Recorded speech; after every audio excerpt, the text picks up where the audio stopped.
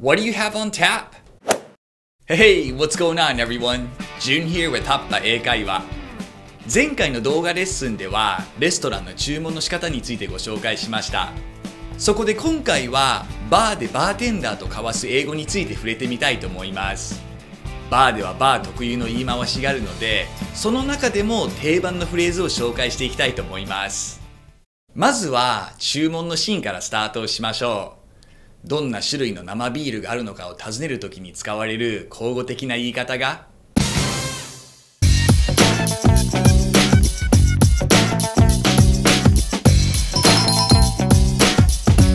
What do you have on tap? What do you have on tap? はどんな生ビールがありますかを意味します。What kind of draft beers do you have? のように draft beers を使うこともできますがWhat do you have on tap? の方がより口語的で自然な響きがあります。ちなみに tap は樽から生ビールを直接注ぐ時の蛇口を意味します。ここでのポイントは on tap は質問する時だけに使います。例えばバーテンダーにギネスの生をくださいと注文するときに Can I have a Guinness on tap? というのはちょっと違和感があります。この場合はWhat do you have on tap? We have Bud Light, Coors, Guinness, and Goose Island IPA. I'll take a Guinness then. という具合に注文するときは on tap は使いませんので気をつけてください。ちなみに何々ビールは生でありますかと聞くときは Do you have 何々 on tap というふうに言います。アサヒビールは生でありますかと聞く場合はDo you have Asahi on tap? という具合に聞きます。それでは例文を聞きましょう。Hey, how's it going? So what do you guys have on tap? こんにちは。どんな生ビールがありますか？ I want to start with some beers. What kind of beers do you guys have on tap? まずはビールでスタートをしたいんですが、どんな種類の生ビールがありますか？ Excuse me, do you guys have Heineken on tap? すいません。ハイネケンの生はありますか？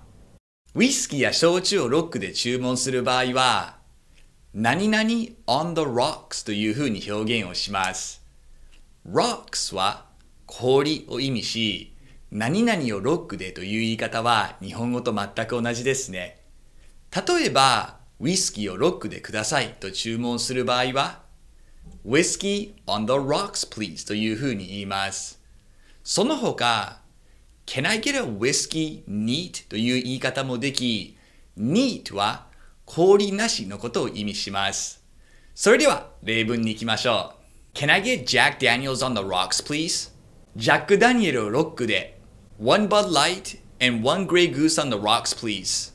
バッドライトを一つとグレーグースをロックでください。Can I get a Hibiki neat?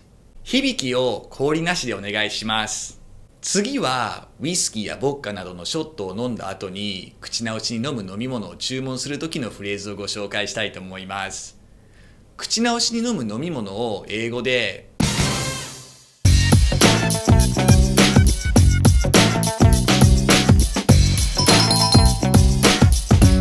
チェイサー、チェイサーと言います。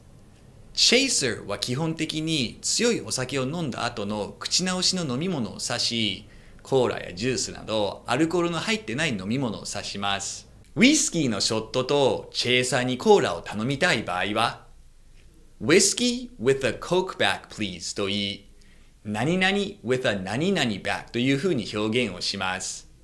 バーテンダーに Whiskey with a Coke back please と注文したら、バーテンダーはウイスキーのショットとコーラのグラスを2つ両方とも持ってきてくれます。それでは例文を聞きましょう。Vodka with an orange back please. ウォッカのショットを1つとオレンジジュースをください。Does anyone have a chaser? 誰かチェイサーない？ Four shots of rum with soda backs please. ラムのショットを4つとソーダを4つください。次はお勘定やお会計のシーンについて説明をしたいと思います。レストランではお勘定やお会計をチェックやbill と言いますが、バーでは一般的に tab と表現をします。アメリカのバーではお酒を注文するときにバーテンダーが Do you want to start a tab? や Do you want to keep the tab open? と質問することが多く、支払いを付けにしますかを意味します。ここでの付けは毎回一杯ずつ払うのではなく、全部まとめて最後に清算することを意味します。なので、付けにする場合はシンプルに Yes と答えてバーテンダーにクレジットカードを渡します。その後の注文は I have a tab under June。I have a tab under Mike のように I have a tab under の後に自分の名前を伝えます。注文したドリンクを最後に清算するときは Can you close my tab? It's under June のように Can you close my tab? と言ってから It's under June。It's under Mike のように It's under の後に自分の名前を言いましょう。もし付けにしたくない場合はDo you want to start a tab? Do you want to keep the tab open? と聞かれたときにシンプルに No, it's okay というだけで OK です。またバーによっては Open or close のように砕けた言い方で言うこともありますので気をつけましょう。日常会話ではこんな感じで使われます。Hi, can I get a Guinness and a Jack and Coke please? Sure. Do you want to start a tab? Yeah.Can we get 2 Coronas and 2 shots of tequila, please? Open or closed? Closed. Can you close my tab, please? It's under Mike. Of course. Just give me a sec. アメリカでは友達や知り合いとバーに行くと一人ずつ順番に仲間の分の飲み物代をまとめて支払う習慣があり、その1回の支払いを round を使って表現をします。例えば友達4人とバーに行った場合、誰か1人が4人分全員のドリンクを注文し、まず支払いをします。その後に最初に支払った人以外の誰かが It's my round 私が支払う番と言って全員分のラウンドを買います。こういった流れが順番に続き繰り返されるのがアメリカのドリンキングカルチャーの一つです。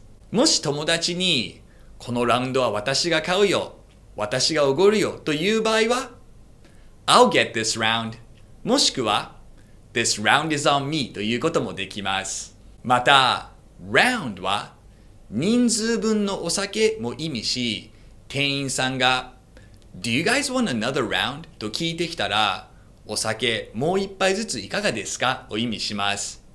みんなもう一杯ずつ欲しい場合は Yes, another round please もしもう飲まない場合はシンプルに No thank you それだけで OK です。それでは例文に行きましょう。 It's my round. What do you guys want to drink? 私が払う番だね。みんな何飲む？ I'll get this round. Do you guys want the same thing? このラウンドは私がおごるよ。前回と同じ飲み物でいい？ Would you guys like another round of beers? ビールもう一杯ずついかがですか？今日はバーで使える口語的なフレーズをいくつかご紹介しました。生ビールの種類を尋ねるときは What do you have on tap? ウイスキーをロックでと注文するときは Whiskey on the rocks。ウイスキーのショットとチェイサーにコーラをくださいという場合は Whiskey with a coke back please。 お勘定は基本的に check や bill と言いますが、バーでは tab と表現をし、自分が支払う番という場合は It's my round のように言います。その他にもお酒を濃いめに作ってくださいとバーテンダーに頼むときはCan you make that stiff please? のように stiff という言い方が使われます。日本のように水割りやソーダ割りっていうのはアメリカではあまり流行っていなく、もし注文する場合は Whiskey with water もしくは Can you add water to my whiskey? のように追加で注文する必要があります。今日のフレーズをしっかりと復習して皆さんも次回バーに行くときに実践をしてみてください。今日の解説と例文はすべてブログに掲載していますので、内容をもう一度見直したい方は下のリンクをクリックしてください。So I've been really into craft beers lately. Goose Island IPA or the Ballast Point Sculpin are two of my favorite IPAs right now. I also like whiskey too. Sometimes I'll order Jameson on the rocks, or if I'm in the mood, I'll get an old-fashioned too. How about you? What are you into? Are you a beer kind of person? A whiskey person? A cocktail person? Let me know. Thanks for watching today, guys. I will catch you again next time. Take it easy, guys. Peace.